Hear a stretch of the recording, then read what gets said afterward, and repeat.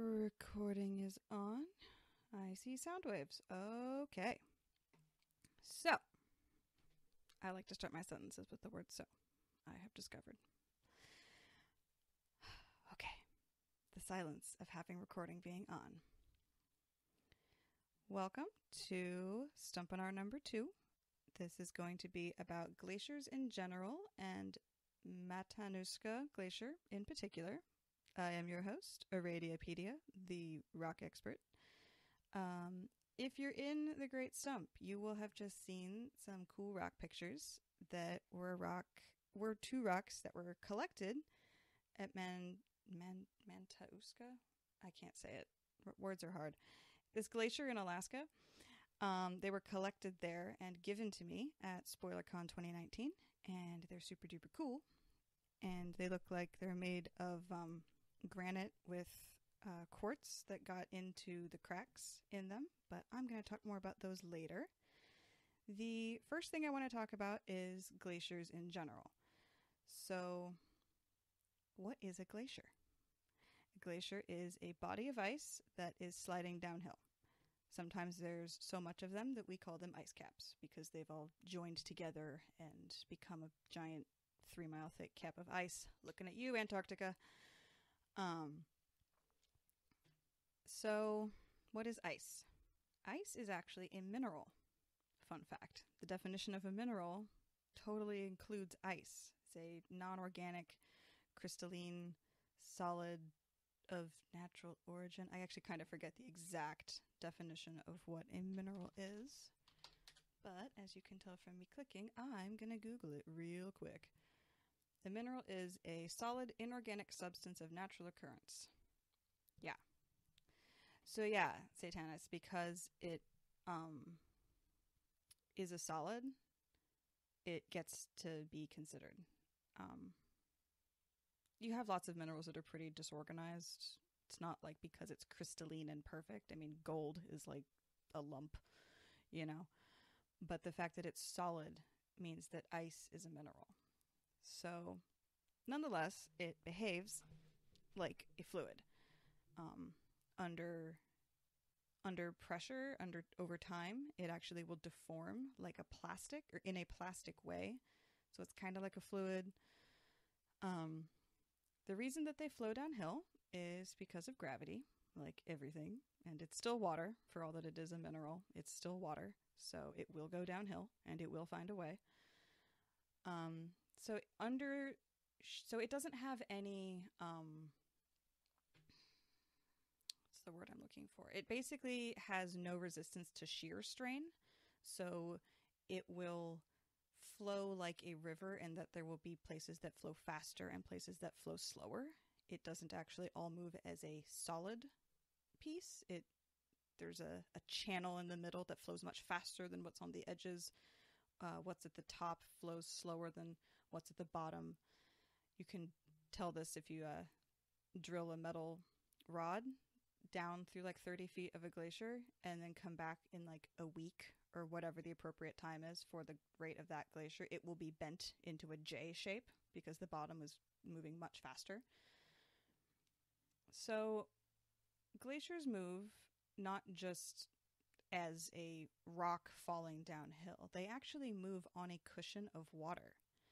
And this isn't just because of meltwater that flows down from the top. It's actually because if you increase the pressure on ice, you depress its melting point. So a really cool experiment you can do just with household supplies is take an ice cube and suspend it between, two edges of a plate or 2 blocks or whatever, and get like a paper clip or something, piece of wire, and hang something heavy like a fork or something off of it. I think it was a fork that my geology teacher used in class. And the weight of the object pulling down on that wire that is laid across the ice cube will actually melt its way. It'll depress the melting point right at that point of contact, and it will start cutting its way through. But as soon as it's gone, the water above it will refreeze because it's, in the middle of an ice cube, and so its temperature is still very cold. So it will actually melt and heal its way through the ice cube and fall down in, like, I think it took us like 5 minutes or something. So that proves the point. Also, that's how ice skating works. That's why you get to be so slippy on ice skates. It's not because ice is slippery. It's because your weight on the metal blade is creating a little line of water underneath you. That's pretty nifty. Last time I went ice skating, I was just tripping out on that so hard. Like, wow, this is how it all works. Yay, I'm blowing people's minds. This makes me happy. So that totally is happening under a glacier. You've got, meters and meters and meters of ice pushing down on the rock. You're going to get quite a bit of melting. So this is the main way that the glacier both moves and how it does a lot of its erosion that you don't see until after the glacier is melted and gone. So, like, presumably we all know that rivers make V-shaped valleys and glaciers make U-shaped valleys. And a lot of that has to do with how the glacier is eroding, obviously, underneath itself. So a main way that happens is called regulation. And that means that, so I'm going to go back a real quick second. So, everyone knows that there's like a lee side, of a rock or whatever. You get in the lee of the building and then you hide from the tornado that's tearing through while the epic music proves that you actually have a love interest in your dude or whatever, not quoting tornado at all. So the opposite of a lee side is the stoss side, S-T-O-S-S.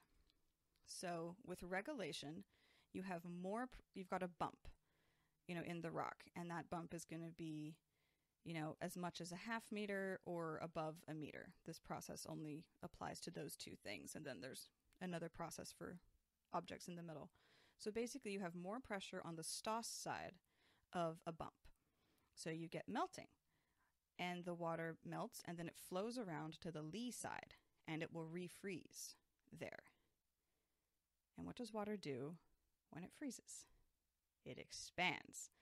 So you end up with this pushing on one side, and then this expanding puddle of water on the other side. Or maybe the water doesn't refreeze, and it just sits there and accumulates. And eventually, the little puddles will all connect because there's so much water under there. If it's not refreezing and expanding and moving on down the hill, it's collecting. And eventually you can end up with a rather large cushion of water if all of those things connect. And that can then float the glacier, radically reduce its friction coefficient. It'll slide down much, much farther. Or much faster, I mean. If you have a bump that is between a half and a full meter, roughly speaking, then you can end up with this cool process called cavitation, where again you have like an ice ramp on the stoss side and puddles accumulating on the lee side, and you'll end up with kind of this stair step that's pretty jagged, and the corners are going to be way more prone to being snapped off or broken off because I have physics equations for it because I learned all of this from a physicist. But basically you've got way more force on a corner than on a slope. So if you get these little corners, those are going to end up snapping off quite a bit, and that's called cavitation. So that's kind of how you get a lot of the erosion happening on the bottom. Glaciers form because you have a constant interaction between accumulation and ablation, or melting, of snow. So a glacier is ice that accumulates year after year after year, but they're always flowing downhill. So inevitably they're going to be getting into an area where they're losing mass because it's too warm or it fell into the ocean or whatever. So they have to be continually recharged from above. And there's an equilibrium line that moves up and down altitude according to the season, according to the climate. It literally will move just because of the seasons. But also, when we have climate change that's making the glaciers retreat, we're not talking about glaciers literally running uphill because it's water. It doesn't do that. What we're talking about is the equilibrium line is going up the body of the glacier. I like to say Okay, so I also posted a really cool picture in this channel yesterday as a little teaser, and it basically showed a Grand Canyon-esque meander of river going through a glacier. And that's because you also have meltwater forming on top of the glacier. You know, in a puddle, bare ice is darker than fresh snow. And if you have a puddle, that's going to be much darker than bare ice or fresh snow. So it's going to be a positive feedback loop that increases the amount of melting that's happening on the surface. It will flow downhill, start forming rivers and waterfalls, will make caves. There are actually some crazy people that go caving inside glaciers and ice caps. Probably more often ice caps than itty-bitty glaciers because these things change really freaking fast. But there's some pretty epic like waterfalls that you can observe vanishing into a glacier or rivers flowing along the surface. Yes, Andy Lujan, it sounds dangerous because it is incredibly dangerous. If you have ever been interested in Mount Everest, you'll know that one of the most dangerous parts of Everest is getting up through the ice fall. And that is basically the bendy part where a glacier is changing its angle as it's coming down over a lip of the mountain. And getting through that is super, super dangerous because, yeah, the stuff changes in a matter of hours. Ooh, we have a distraction from Desmond Sedai, a glacier that is actually advancing in the U.S. and calving more too. Hubbard Glacier in, shocker, Alaska. Okay, cool. So its status is that it's going into the ocean and it's advancing. So probably that is the result of... So advancing could mean two things. Either there's more ice getting added to it because there's more snow falling on top, or I would suspect more likely, because Alaska's warming faster than many places, that there's a greater amount of melt that is helping it shift downhill. But, oh, you're saying more precipitation?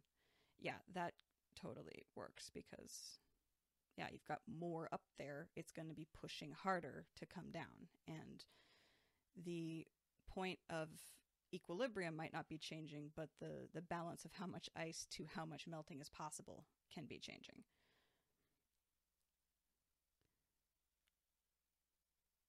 And yes, Satanist, it almost certainly is a mixture of both, because there's this obnoxious thing where nature doesn't read textbooks and tends to never be simple, and nothing is ever unconnected from like literally everything else.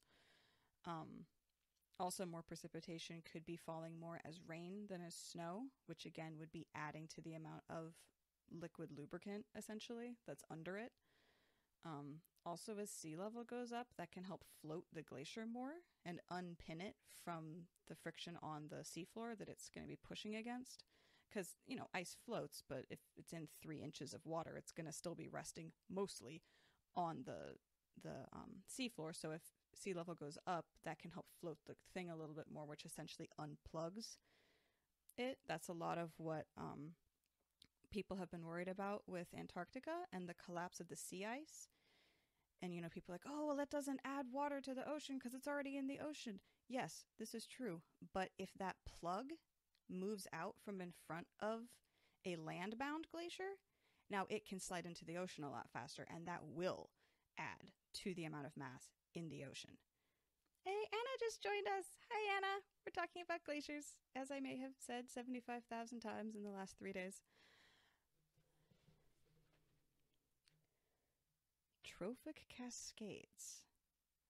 I can almost imagine what that phrase means, but I've never heard it, so I am going to do a quick little Google, because I can totally imagine what it means.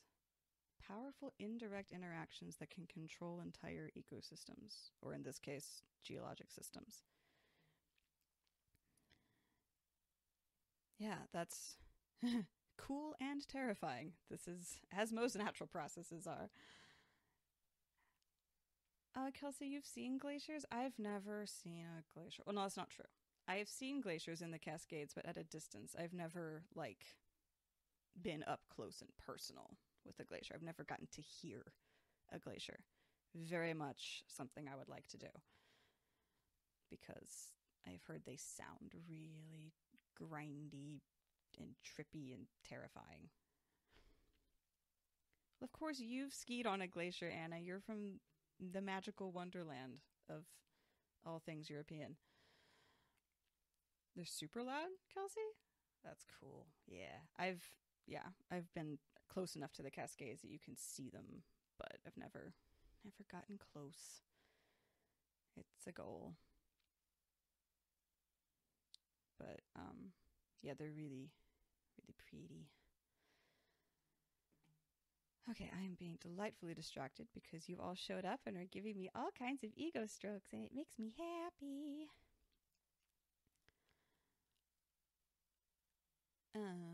No, please do not be sorry for distracting me. I'm just trying to keep things on track.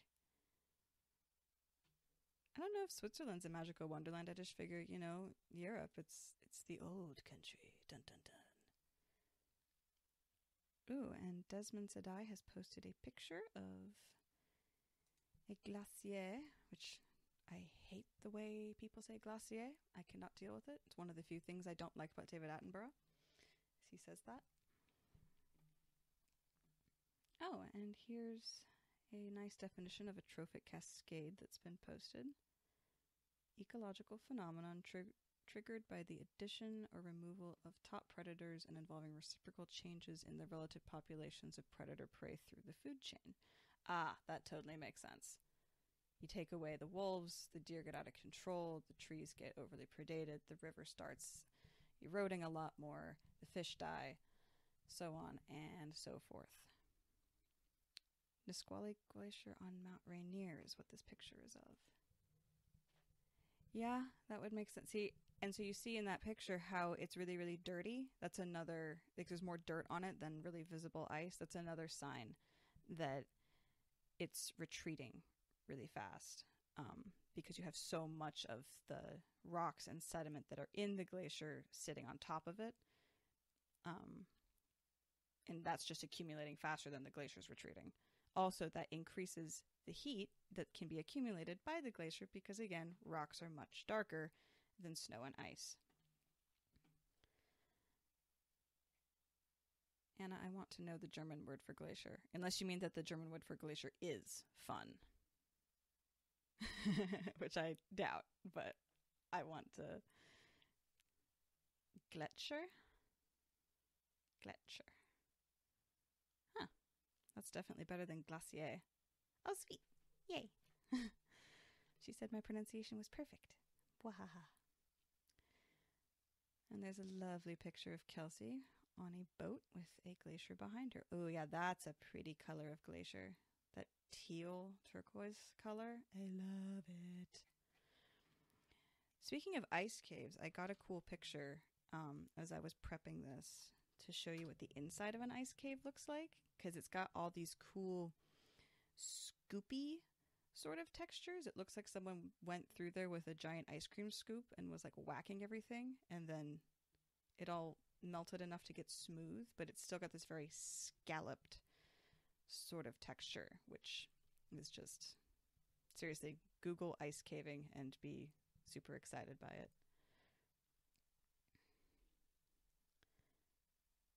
And another picture of dirt and ice on the glacier.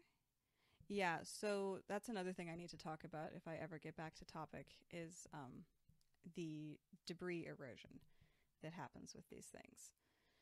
And since we are 20 minutes into this, I should probably attempt to get back to that. And yeah, we're never going to be able to tell the Kelseys apart if they both post snow pictures. We're screwed.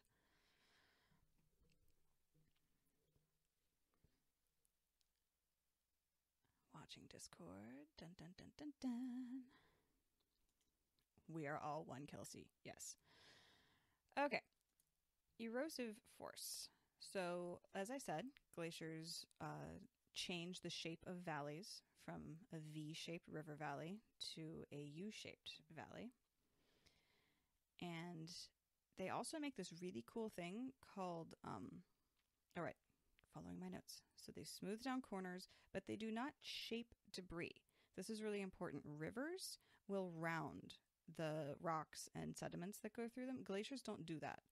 They're so solid that they can't, once you have, like, if a rock falls onto a glacier, it's not gonna change in its shape as the glacier goes downhill. It's not, if it gets embedded inside the glacier, it's not going to change shape. So the debris that comes out of a glacier is going to be just like a rock fall, just chunky, angular, that's the word, angular pieces. But they also make this really cool thing called a hanging valley, which if you've ever looked at pictures of like Glacier National Park or anywhere that used to be heavily glaciated but no longer has any, you'll see these weird U-shaped valleys that hang far, far above the valley floor and have that same beautiful U shape, but they just like come out and then there's a sheer cliff below them. And I will try to find a picture. I only had some pictures in my notes before we started because I was trying to not get overkill, but I don't know the meaning of not doing overkill. It's a thing. Okay, here's a cool picture of one. Looks like, wow, where even is this? That is a very well forested area. That's a Norwegian name, so maybe that's real. None of these pictures are the perfect picture that I want. Humph. Ah, here's one from, oh, I don't know, but whatevs. Oh, and I see that Leah has posted a nice picture of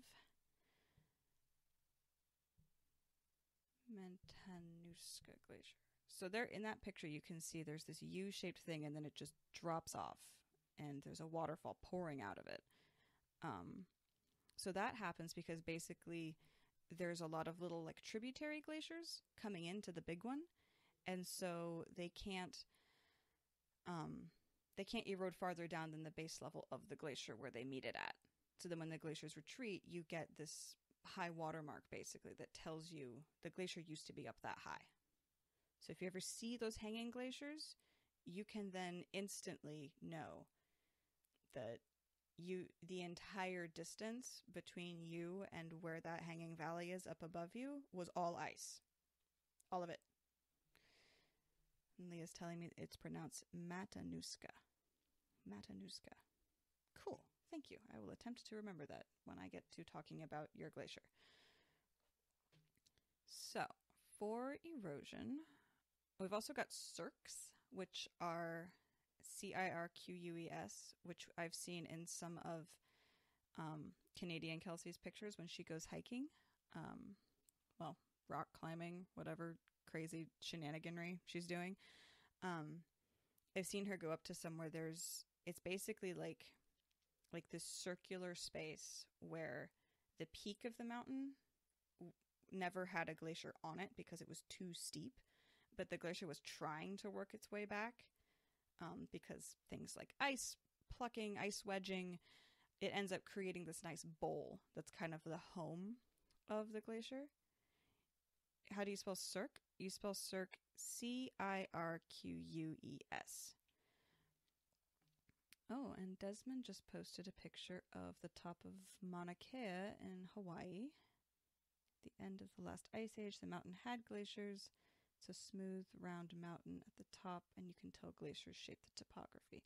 Yeah, exactly. Exactly that kind of thing. You have this smooth, bowled up thing, and often it will have a lake in it because ultimately the glacier will like retreat so far and melt so much because it's dying, right? But there's still a puddle of water. At some point, it ceases being able to flow out and over, so you get a pond, basically, at the top. And there's also these things called cols, C-O-L, and that's where like a glacier actually went over the ridge of like the flank of a mountain. I think, I'm not positive, but I think Hillary's Step on Everest might be something like that. Possibly. I don't know. That's just always my assumption when I look at the pictures. But yeah, I don't know. I've been very obsessed with Everest for a while because it's so scary. And as we were talking about at SpoilerCon, getting to base camp would be like bucket list item. Like, I'd never try to climb the actual thing, but if I could get to base camp, man, that would be so cool. So we've already talked about plucking, the cavitation process that plucks rocks off of the valley floor or also off of the sidewall. I mean, you can imagine if there's an elbow of rock sticking out into the path of a glacier, the glacier is going to be like, no, and snap it off and carry it downhill. And that's why you get those really steep, smooth-sided valley walls that are down to the bedrock. And you also get polish and scratches, which is basically when a rock is embedded in that ice body, because, you know, it got snapped off and it's now embedded in the sidewall of the glacier, it's going to fingernail scratch its way down the wall that it's next to. There's actually some really, all over the world, actually, you can find these scratches, sometimes in places that you would never think to have glaciers, like Australia. And those are evidence, first of all, often for the fact that the climate has changed really radically over time. And it's also evidence for tectonic drift, the notion that the plates of the earth, or the continents, move around. One of the ways that people proved that way back in the day, Alfred Wagner and others, mostly Wagner, because nobody believed him at the time, and it's sad. It's really sad, actually. He died before his theory was accepted, but whatever. Point is, one of the pieces of evidence he used was that you've got glacial deposits, including these scratches, these big, gnarly scratches ground into the bedrock in very disparate places all around the world. And it's like, how the hell could that have happened? You don't get sea level glaciers at the equator. It's just not a thing. It's too warm there. But if those rocks used to be much farther north or south, then they could have moved down there through tectonic activity. Checking Discord again, I see Everest was a potent topic of conversation. So, yeah, I read Into Thin Air also, Kelsey, and that's what started my obsession with Everest. I just read everything Krakauer had written, and then I read a bunch of other stuff. Yeah, I know about the various bodies up there. Also the, like, piles of human waste that are starting to melt and fall down the mountain because it's not staying frozen anymore. But yeah, all the bodies. One of my worst nightmares ever in my entire life, like still to this day, top tier nightmare, had to do with being on Everest. And I don't even know why the dream wasn't that scary, but there was just this emotion in it that was so terrifying. I think it's because I watched like a documentary about, yeah, you're hiking up there, and then there's like a body here and a body there, and it's like whatever. And apparently my 9-year-old brain was not okay with that.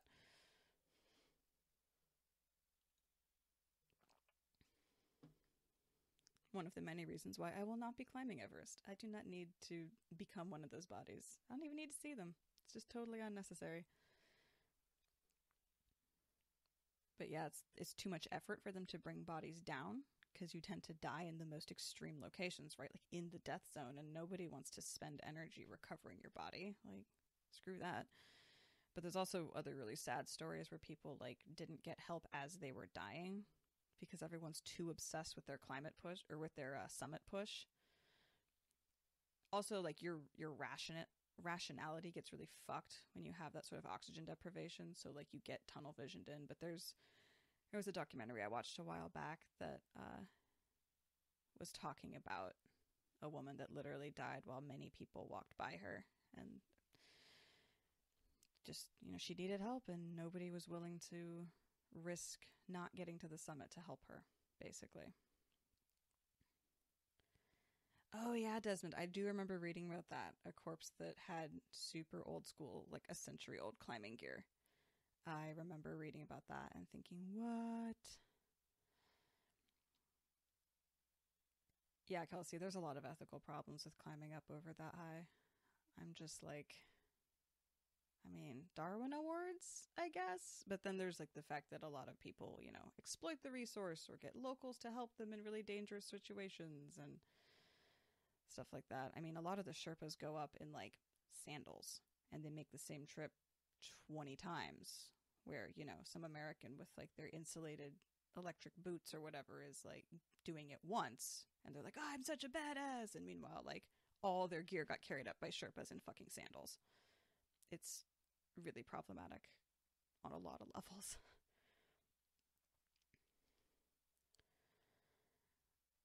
Okay, Everest. Such a lovely distraction. Covered in glaciers. That's part of why it's shaped the way it is. Kind of like the Matterhorn. It's glaciers trying to form and glaciers actually forming. That's what creates those sharp peaks. It's not like the Rockies, how they're, or the Cascades, where they're very shaped by tectonic forces or by volcanic forces, like stuff like the Matterhorn, like that shape is because ice. Okay, I need to get back onto my topic because I want to talk about stuff. Depositional force. So in addition to taking rocks apart, taking mountains apart, taking landscapes apart, they also make floodplains. They make river valleys. They make beautiful hills. So our favorite character of all in Wheel of Time, aside from Varen and Bella, is Moraine. She is effectively named after a pile of unconsolidated glacial leftovers. A moraine can be either terminal or lateral or medial, depending on where it is positioned relative to the glacier. But it's basically, glaciers are like conveyor belts of rock. They're bringing all of this rock down and depositing it. So you'll end up with, if you see them from the air, you'll see these long snaky lines of dark material that look almost like traffic lines or something. They're currents. They show the currents of glaciers. And let me get another picture. Google thinks I'm looking for moraine. No, I'm not. For once, I want the geological phenomena. Ah, perfect picture. So, I'm putting a picture into chat. So here, in this, it's an aerial view. You can see mountains in the background, and you can see the moraine pointing towards you. And you can see a long brown line going straight, and you can see some other brown lines that are curving. And those basically represent the middle channel of the main moraine and then some of its tributaries coming in.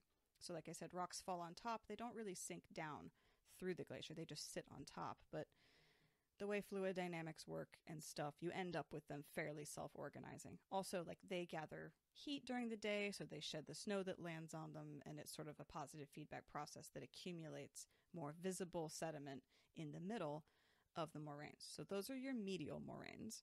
You'll also end up with lateral ones if, say they come out into an open space and they start collapsing off to the side, or just, so much rock falls at the edges, right? You've got like it's carving a cliff into a sheer wall and you've got rock falling down onto it. That rock isn't going to move to the middle because the glacier is going to be a little bit domed just because reasons, I don't know, physics.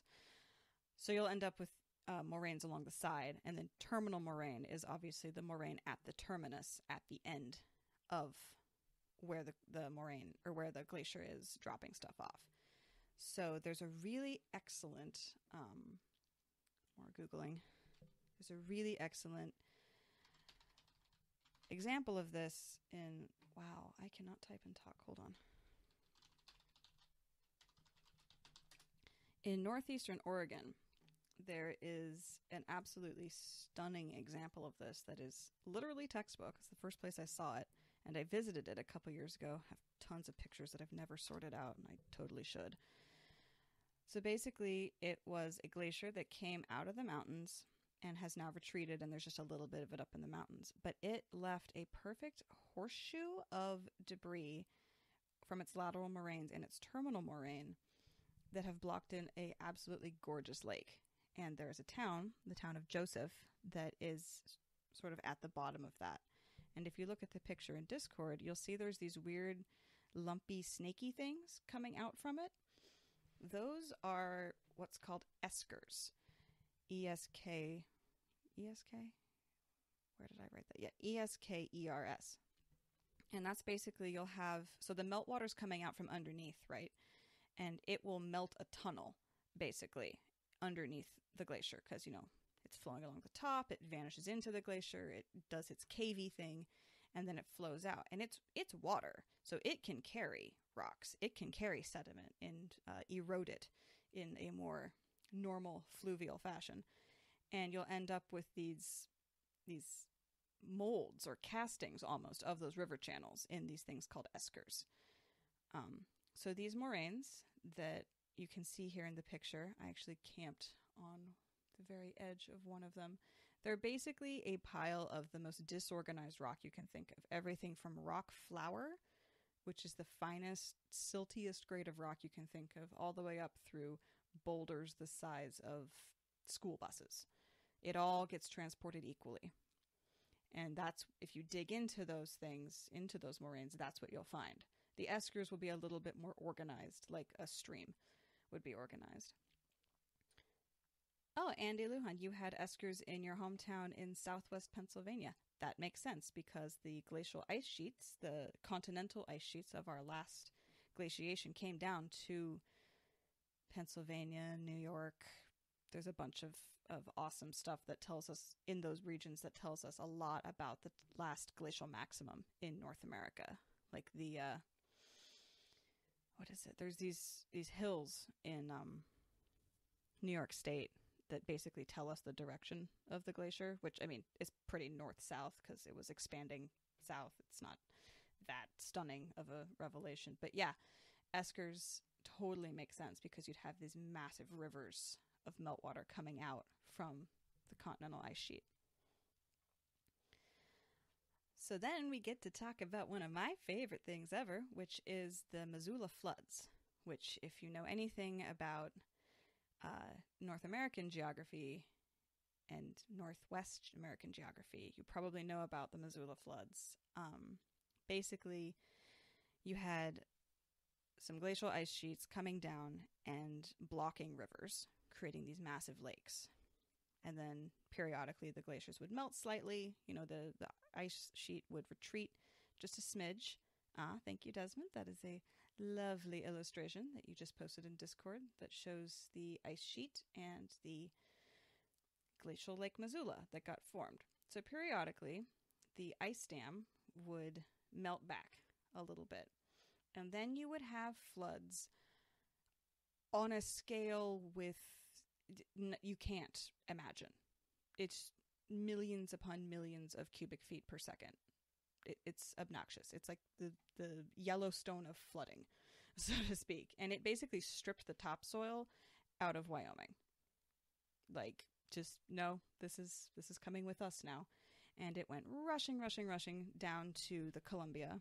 It's, if you drive through the gorge in Oregon, Washington, well, there's a lot going on there, but several of the, there's some notches you can see in the gorge, and those mark Missoula flood events because there was so much erosion. The coulees, if you're familiar with the coulees, those are narrow areas of rock. Those are areas of rock where a narrow channel got forcibly widened in a period of a couple weeks. We've got all kinds of weird rocks over here in Washington and Oregon that represent that, you know, the rocks that you would find in Wyoming, but they're in Western Oregon. And it's like, how did you get here? They were rafted in on icebergs that came through these things. Basically, you have, you know, because the ice dam would start to break up. And bye, Kelsey. Thanks so much for showing up. So, you know, this ice would break up and it would get broken up, right? And so the rocks embedded in those ice chunks would get shoved many hundreds of miles sideways, and then they would drop their rocks off elsewhere. Where I live in the Willamette Valley, where the guys live for the podcast, it's very, very fertile here. And also a lot in Washington, there's a lot of fertile soil, And that's because the water would get literally dammed up by how much water needed to get through these narrow choke points, and a bunch of the sediment would settle out. And so we have up to 40 meters of beautifully excellent rock silt and Wyoming topsoil that got deposited here while all the water was trying to get out of the Columbia. And it's just, it only flows so fast. Even when you're eroding the rocks like crazy, there is still a limit. It doesn't happen instantly. There's also some ripples in eastern Washington that, like, they just look like, ripples like you'd see at the bottom of a stream, right? Like ripples. And then you notice that there's a little road, and there's an 18-wheeler truck that looks like a toy in front of these things. And these are current ripples that were created by just millions of cubic feet a second of water moving. And this happened many, many times over the course of the last ice age. This happened many times. It wasn't just a one-time event. So those are some of the most profound floods ever. Really, really strongly influence where several of us in the podcast community live. Yeah, super, super cool. And yeah, we have literally a bathtub ring around the Willamette Valley at about 200 feet or so, and that represents how deep the lake would get. And that bathtub ring is of those weird rocks, like strange granites. Like, we don't have granite out here. Granite is not a rock you find in Western Oregon, except for these boulders. And it's like, I'm sorry, that doesn't make sense until you include these crazy, crazy floods and the, ice debris that was carrying rocks on the way down. And yeah, I would love to study more about that stuff. It's super, super cool. If you ever want to look it up, check it out. It's Missoula for Missoula. So, see what Desmond has to say while I drink water. Hope my voice isn't too raspy.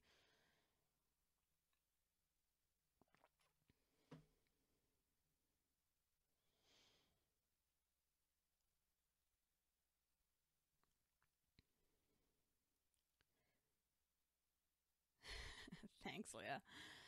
You have granite where you live, but it's in the form of huge rocks.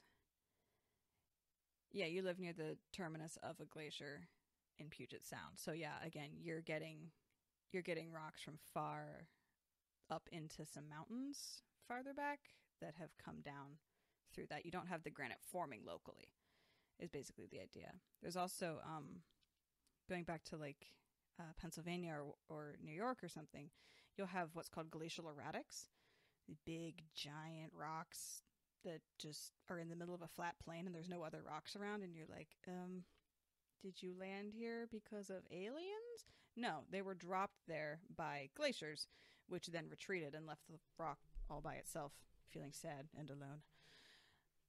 Or not. I mean, maybe they like solitude. I don't know. I'm not going to judge a rock for hating to be around other rocks. It's a thing.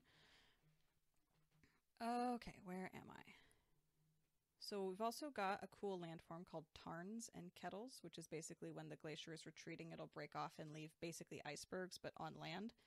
And they will maybe be very heavy, have a lot of water, and they'll end up creating like basically a cirque, but just in whatever landscape it's found itself in. I can't remember where, but there's some landscapes in the world that are just pockmarked with these things. So that's tarns and kettles. Rock flour is basically flour-sized particles made of rock because lots of erosion that happens at the bottom of glaciers. Abigail is telling me that Toronto was covered with glaciers, and you don't know if they carved the Niagara escarpment.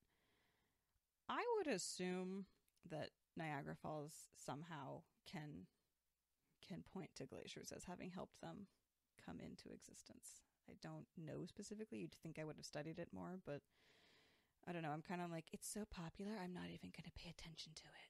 Like snobbishness, like, because I'm a hipster geologist.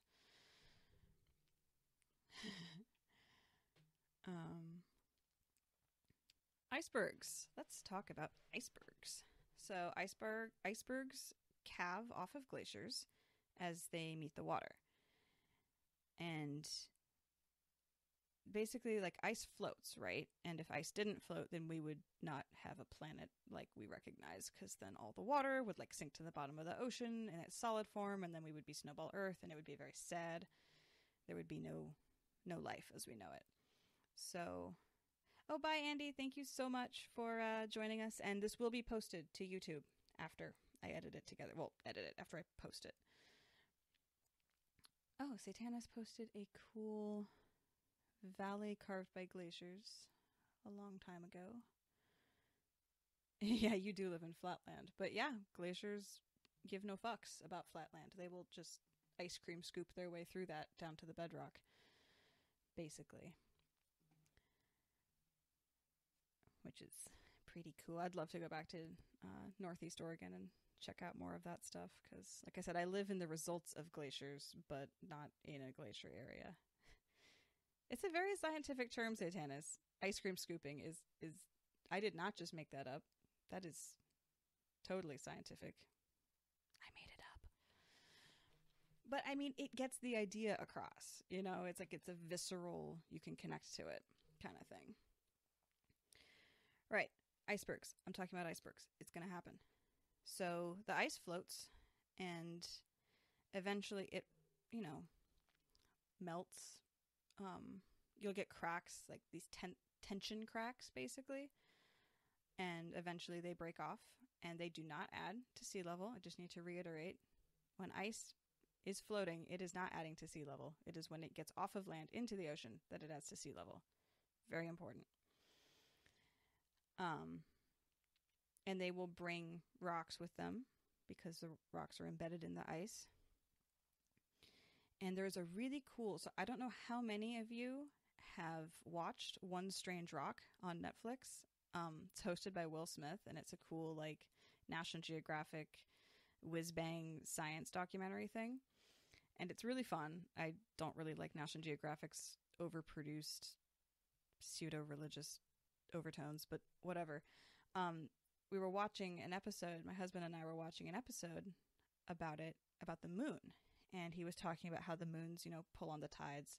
And he was talking about how in Alaska, indigenous people would actually go beachcombing, but under the ice, because the water would retreat, but the ice, you know, it's just sitting on the beach. But you can kind of go into, you know, those caves. Basically, there's caverns underneath it, right? Because the water was floating the ice, and the water goes away, but the ice is, you know, supporting itself on rocks and just being solid. And so there's a couple of hours when they could get in under that ice and go, like, you know, picking mussels and stuff like that.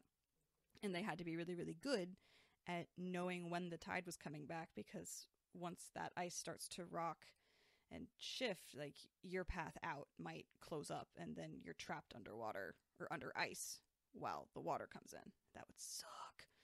So in the context of that episode, it was talking about how they had to get really good at knowing the way that the moon influenced the tides, and when the tides would be the lowest, and how long they would last, and this whole connection with the moon and stuff. And I'd never thought about that as a hunting mechanism, and it was just, like, almost gave me anxiety watching it, because of, like, this is one of the most rapidly changing environments that you could possibly go mussel hunting in. Like, so scary. But yeah, super, super cool stuff. And obviously indigenous people, total badasses. Desmond is saying the tides in Alaska come in at almost running speed. Yeah, that is fucking terrifying. Also, I'm enjoying my proposed Stumpinar titles. Glaciers don't give a fuck, and those mountains don't need to be here anymore. Yeah. Yeah, glaciers give no fucks. Wow, the tides shift 30 feet from high to low. I wonder if that's a function of, like, why is that so fast? Like, I know, like, the Bay of Fundy, the difference is like 70 feet, and it happens really fast, but that's because there's, like, such a difference. Yeah, it's like, that's the textbook example. But I'm, like, wondering, like, why? Oh yeah, people would die real easy. from tides. I mean, even here on the Oregon coast, I mean, people don't die from the tides coming in, but people die from being dumbasses around the ocean, like, all the time. I've also read that that's possibly one of the more valid explanations for the parting of the Red Sea. It also happened to Alexander the Great, that under the right tide conditions, and especially with the wind pushing the right way, you could end up with the Red Sea like retreating and opening up a land space.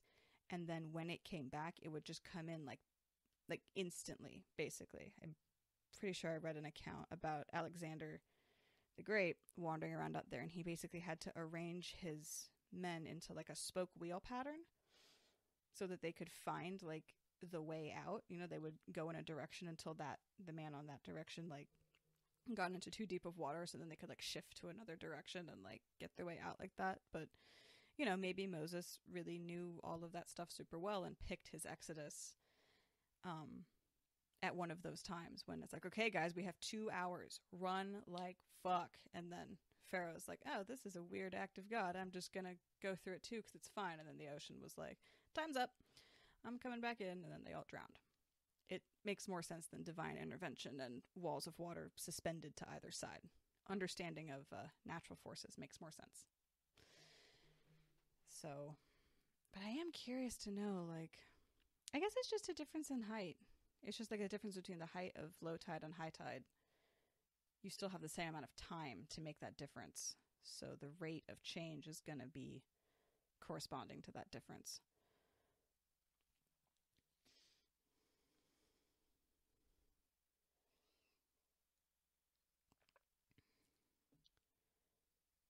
Glad is saying Red Sea is a good place to swim in, but you've never seen him split.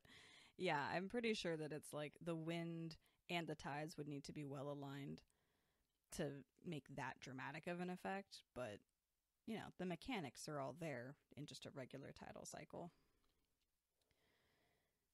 That's a weird place to swim in. Yeah, I can imagine. I mean, it's super shallow compared to like most oceans. I mean, I live on the Pacific coast. Like, the ocean gets real deep real fast out here. The concept of a shallow sea is like, but then is it really even an ocean? Okay, so my next note is ice caps. Basically a bunch of glaciers joined together, and then it's more of like an ice cap. Antarctica at its deepest has about 3 miles of solid ice. Yes, Anna, I am an ocean snob. This is true. Yeah, Antarctica is, I saw a really cool animation. I think I posted it in the Brown Aja about some new sciencey McSciences that happened to see what's happening under the ice cap of Antarctica. And there's like a giant mountain range. There's like a canyon that rivals the Grand Canyon. There's like all this amazing topography. It's not just flat, but it's under 3 miles of ice. So that's a thing. So yeah, ice caps are super, super cool and have changed a lot about our world. A lot of the geomorphology that many of us here have discussed that we live with is the result of glaciation from the last glacial maximum that was several thousand years ago. So now that it's been almost an hour, because I don't know how to shut up, I now want to get to... Where is when she told me how to pronounce it?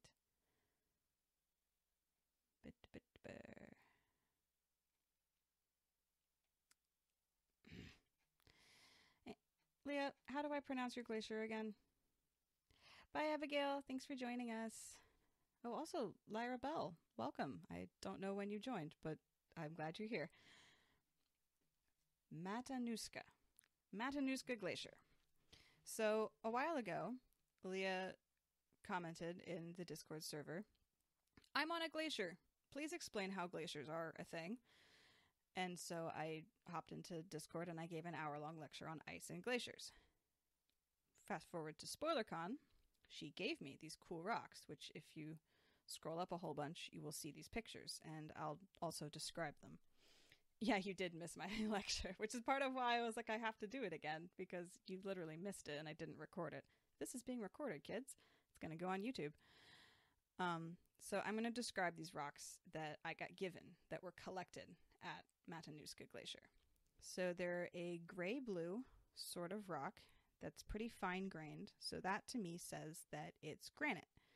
Granite being a intrusive igneous rock, meaning that it was liquid and then cooled, was hot and then cooled, all while staying under the surface of the land.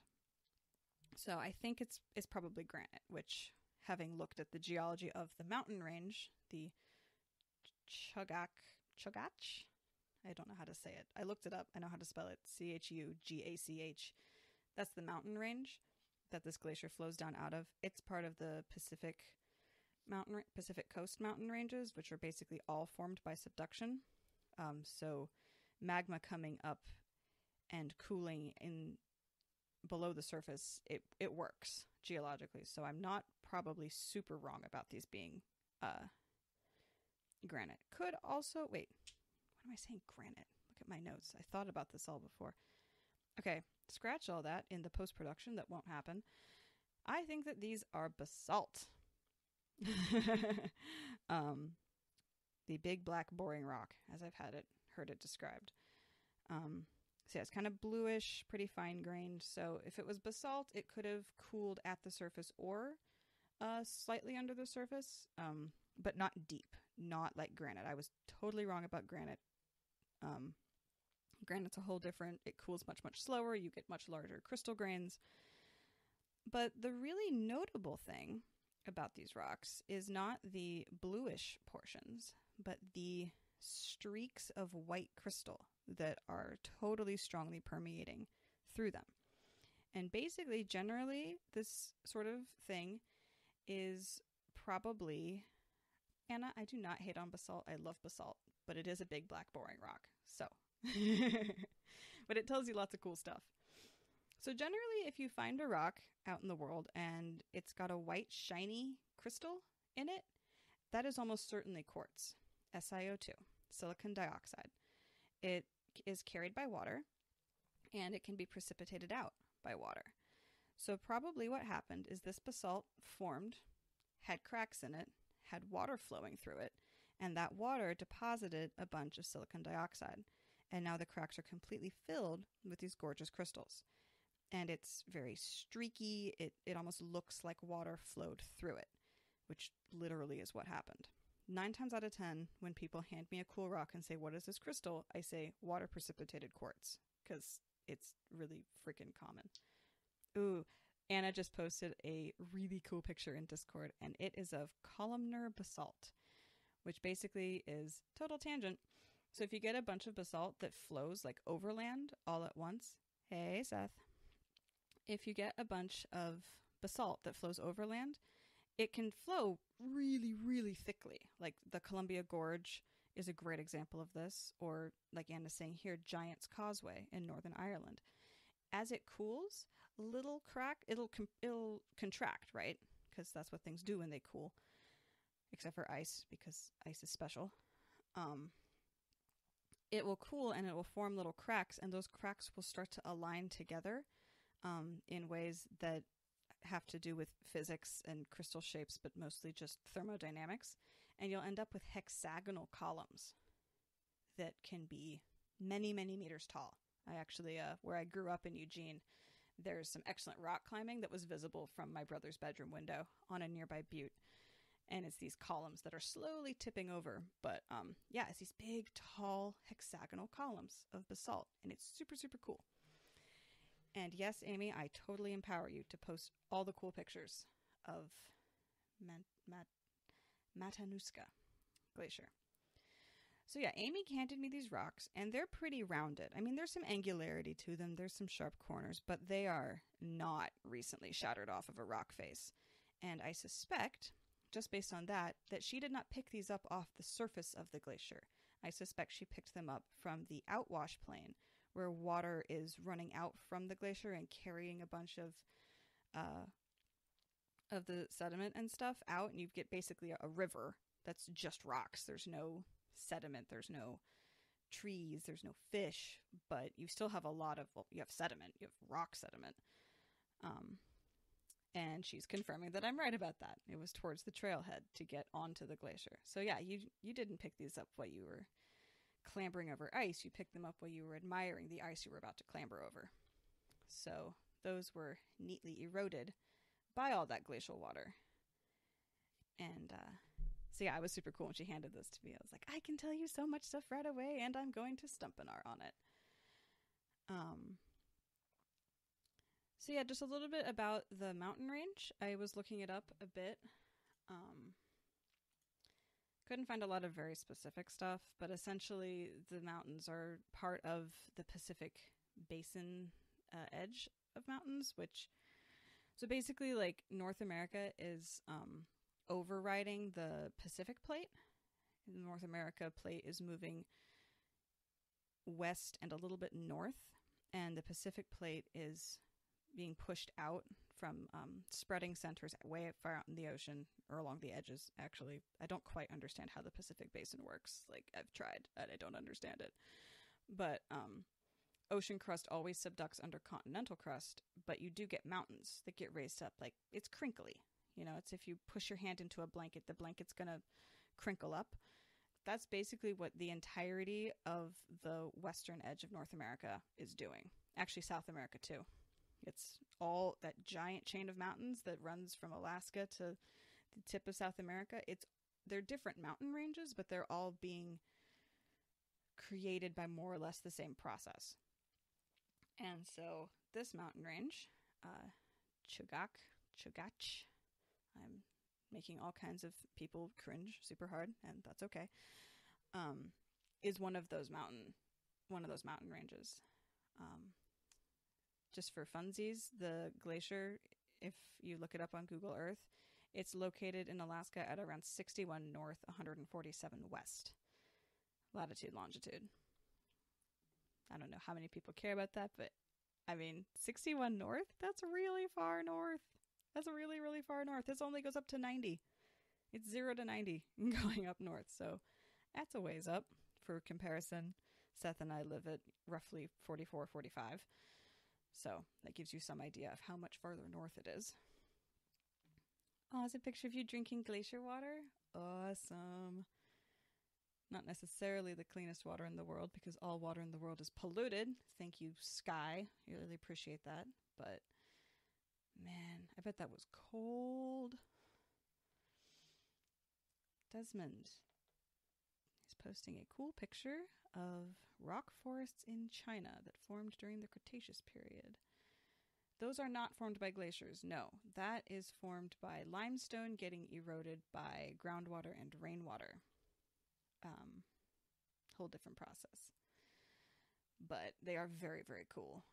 And I would have no problem discussing limestone landforms and a future Stumpinar, because landforms are awesome.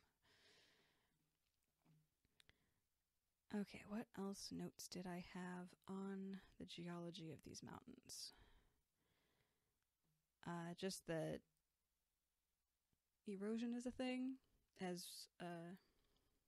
Leah's telling us that the glacier moves at about 6 inches a year. Oh, cool. Yeah, that's not super, super fast. Yes, Anna, I would love to walk limestone pavement in Ireland with you. That would be awesome. Oh, Leah's comment about the rate of the glacier moving reminds me. So remember earlier, way earlier, hour plus ago earlier, I was talking about how water accumulates under the glaciers in these little pockets and pools. So in the springtime, there will be a lot more meltwater under glaciers than during winter, and you'll end up with things called spring surges. I think this is really common in like the actual Alps in Europe, where we get the word alpine from, because everything has to be named for European stuff. You'll end up with the glaciers will surge forward by like feet a day sometimes, because all this water will build up, will float the glacier, and then it all flushes out, and the glacier comes back down to rest on the rock. But glaciers move as much as a few inches a day, or a few feet a day, or as little as a few inches a year. It really depends on the angle of the slope, how much meltwater you have. if the glacier is accumulating or reducing. There's a lot that goes into it, but they do move. They all move. None of them hold totally still. Ooh, Leah posted a video. And it's loud, and I'm turning that off. But running water, panning up. Oh, yeah, see, you're down. You are in a... Okay, so this video is showing her being down where the meltwater is carving its way into the glacier, and then she's looking up at the sky, and there's a slick wall of ice over her head. Well, not over her head, but right next to her. And it's you can see how the creek is actually going into the glacier, and it goes into a tunnel. Some people would go climbing down into that. I'm pretty sure I saw a picture once of someone kayaking a fucking river that was doing that.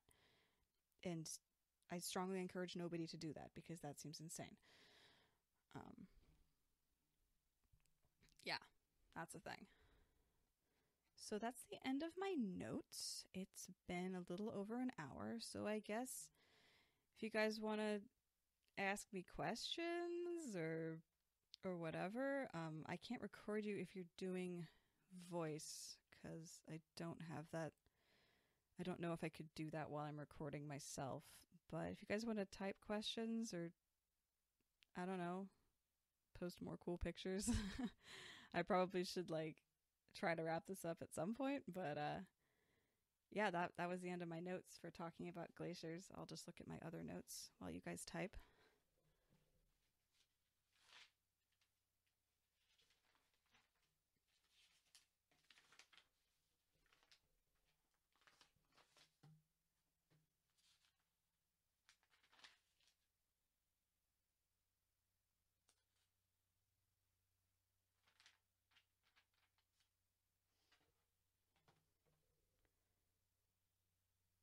Yeah, that's pretty much all my notes have. Oh, you're so welcome, Leah. I'm really glad you were able to make it to this one and participate live. Aw, Desmond, thank you. I appreciate that. Wait, how are you a fellow brown? Your name is still orange. Do I need to put you in the brown? Did you lose your brown status? You're brown in spirit. Well, we always accept more quiet nerds in the brown Aja. It's a thing. Oh, Galad, thank you. It's really fun when people want to hear me rant about rocks and stuff. Oh, your first chair on the White Tower Discord, Desmond. Okay. I see you, fellow first chair. My dad has actually told me that he doesn't like going on hikes with anybody other than me now, because I'm the only one that he's like, everyone else is boring. Because I'm just ranting about geomorphology everywhere we go, and apparently nobody else does that aside from my mom, who's who I learned it from. Oh, good, Satanis. I'm glad I could distract you, help you cool down a bit, if you'll forgive the pun.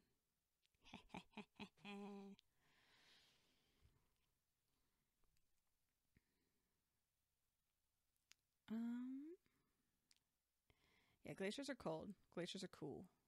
And they're likely to go away over the course of the next couple centuries, but they are going to, some of them will go away faster and more erratically than others.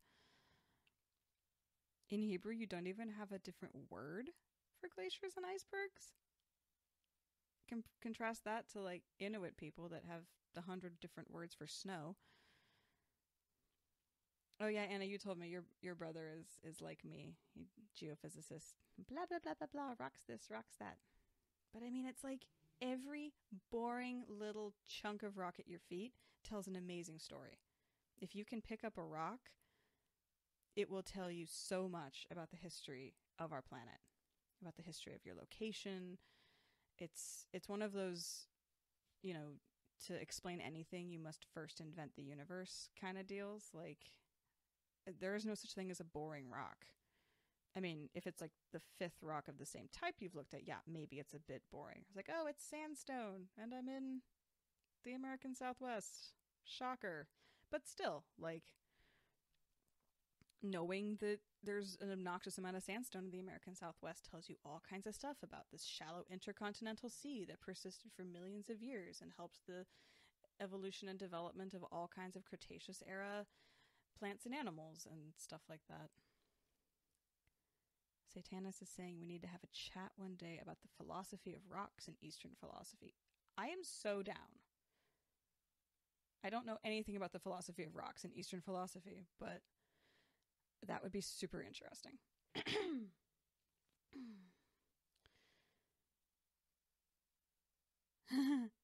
My fellow first chair is saying that during the mini ice age, the Vikings and Scandinavians had religious ceremonies praying for glaciers to stop eating their towns. That sounds super legit. Okay, Leah's got to go. Thank you so much for joining us. It was a super fun prompt for this. Yeah, Satanis, totally send me supplementary materials. I will send you back pictures of the museum in Japan that has rocks that look like faces. What's that word for when you see faces in everything? Or just when you see faces? There's a word for that. That's what happens to you in your brain. There's a word for that. That's a squishy science. I don't do squishy science, so I don't know. I only do hard science. This is why I got into geology, was because I didn't want to deal with social science or anything biological. So, okay, I think I'm going to cut recording because that was very long.